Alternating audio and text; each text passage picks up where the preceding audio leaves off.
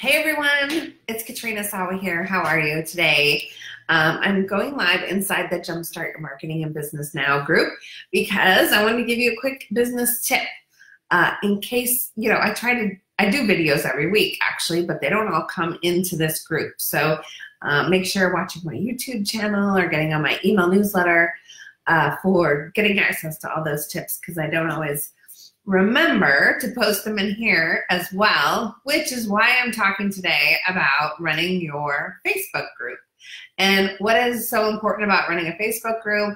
Why do you need to do it for most of you?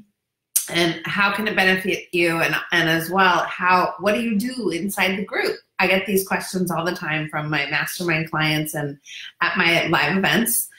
And so I thought I'd come on and share some things that I've learned along the way from various Facebook experts and people who are running bigger groups and, what I've experienced on my own running this group and the other groups that I run. Excuse me.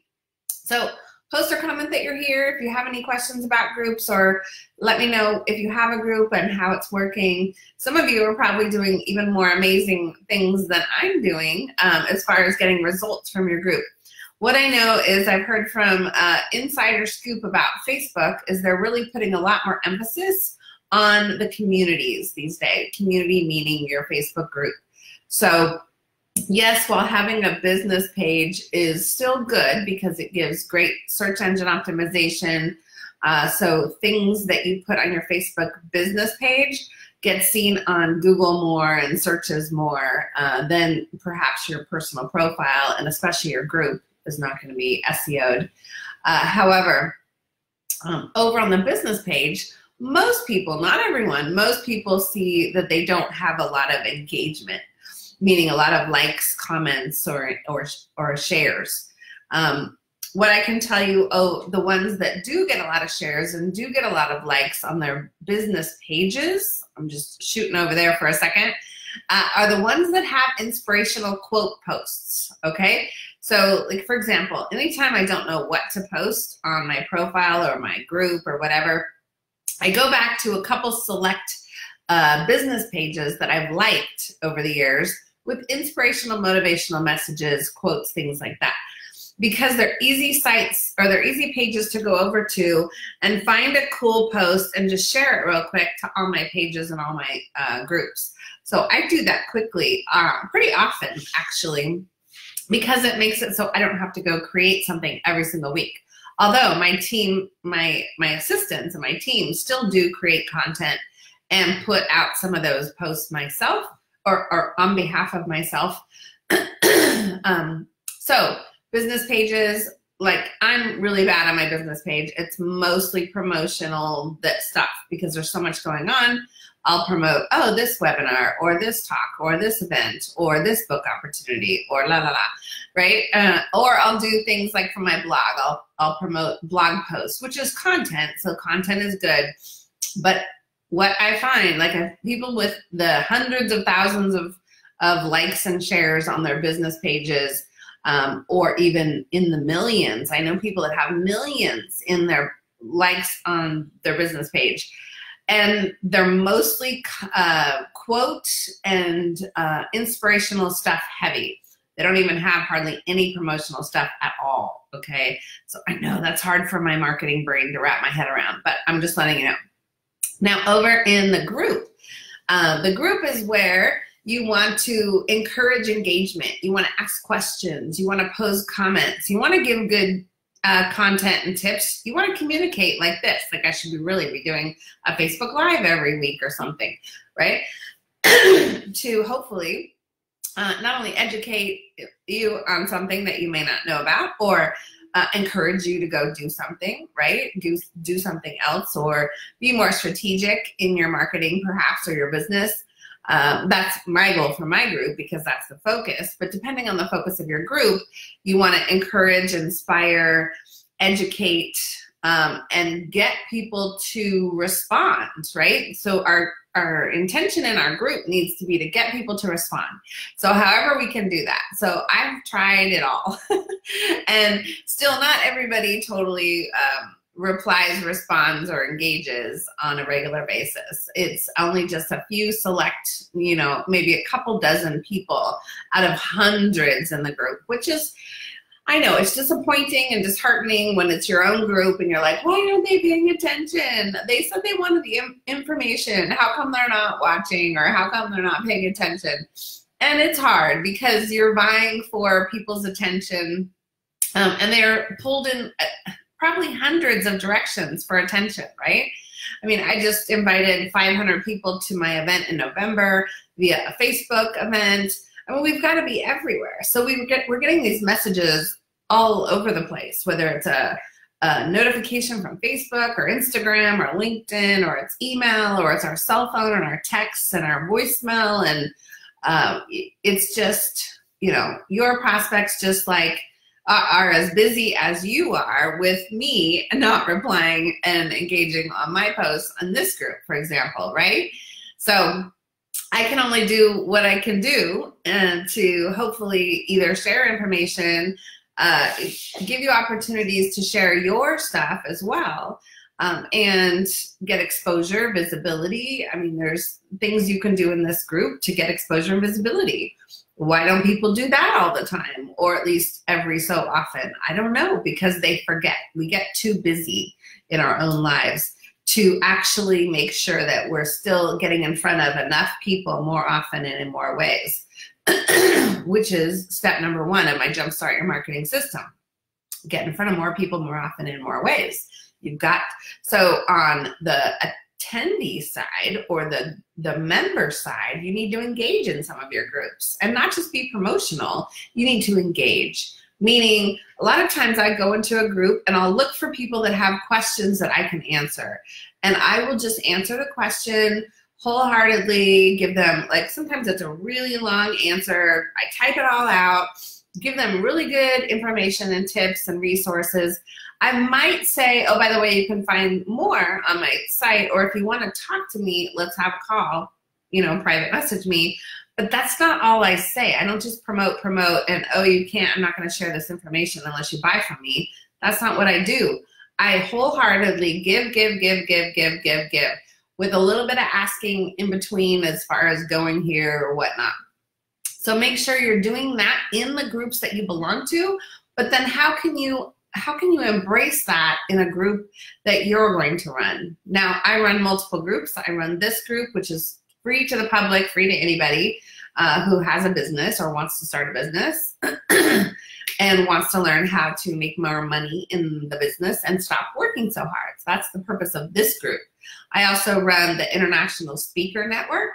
So if you happen to be a speaker or know that speaking is a great way to help you build your business, you want to go join that one perhaps, International Speaker Network. And you can find that on Facebook. That one's free to join. I also run the corresponding meetup group too over on meetup.com. And then I have two paid groups, one for my Live Big Mastermind, which is my higher end coaching program that I run with 26 members. And then I have my International Entrepreneur Network, which is the lower price membership, the $7 a month, where you can get access to me and other members who can help you grow your business. So that one is there's much more training. There's access calls when you join the International Entrepreneur Network. Just saying, if you're interested, it's $7 a month. So instead of just getting a random tip here and there, you can actually get some coaching, feedback, masterminding, get on the hot seat, get a lot of your questions answered in that group as well. You can go to entrepreneurnetwork.com for that. The letter I, entrepreneurnetwork.com for that. But in your groups though, so in the groups I do different things, whether it's a paid group or a free group or regardless, I do different things. In my paid groups, I'm mostly reminding them about calls. I'm also giving them really good tips or content. I'm interviewing people that they need to know about. I'm also doing live Facebook in there as well. It's a lot more in depth kind of training and more resources because it's a paid group, right?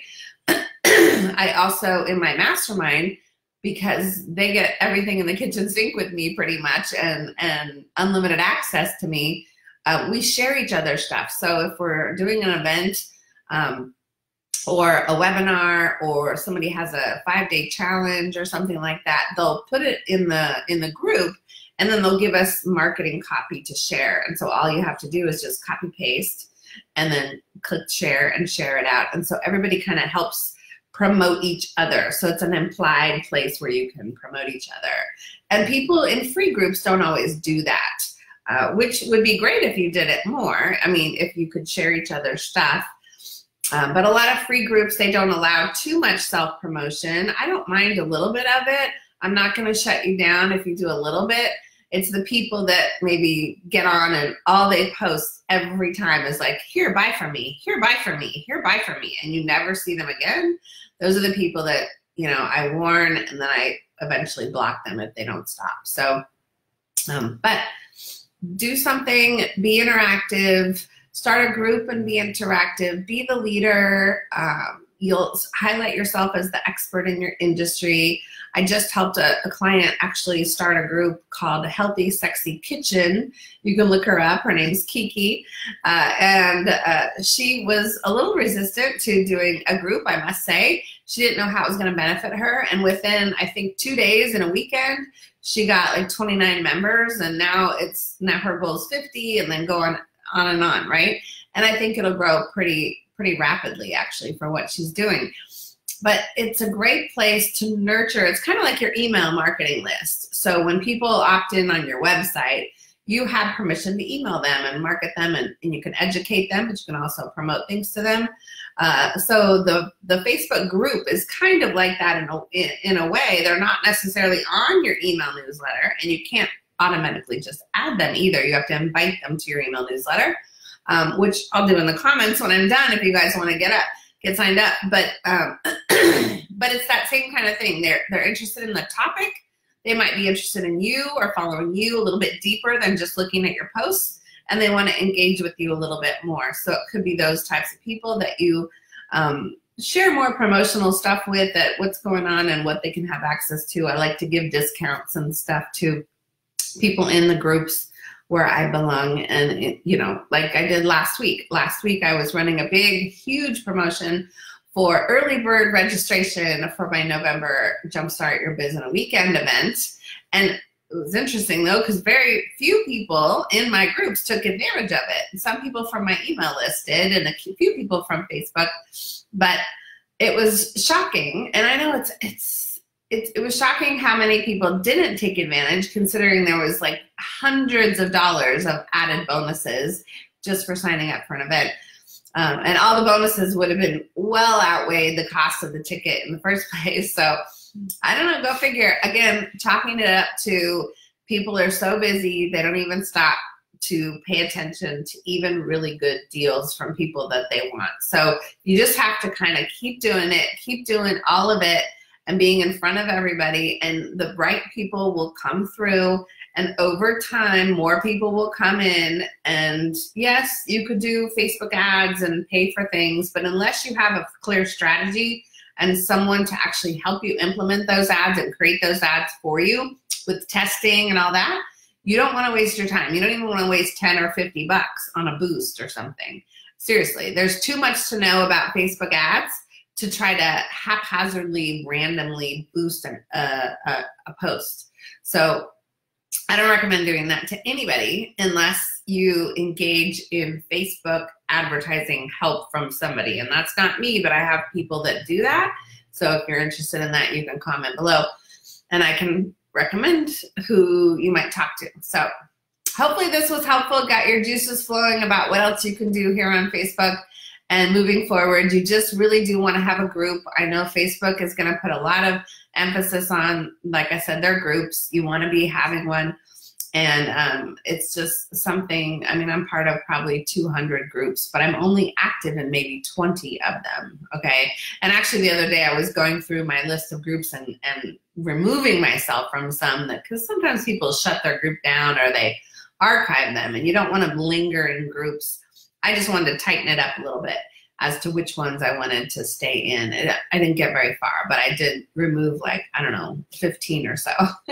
Anyways, that's it for today. Hopefully you guys have a great week ahead of you. Get some shit done. Get in front of a bunch of new prospects. Get some paying clients.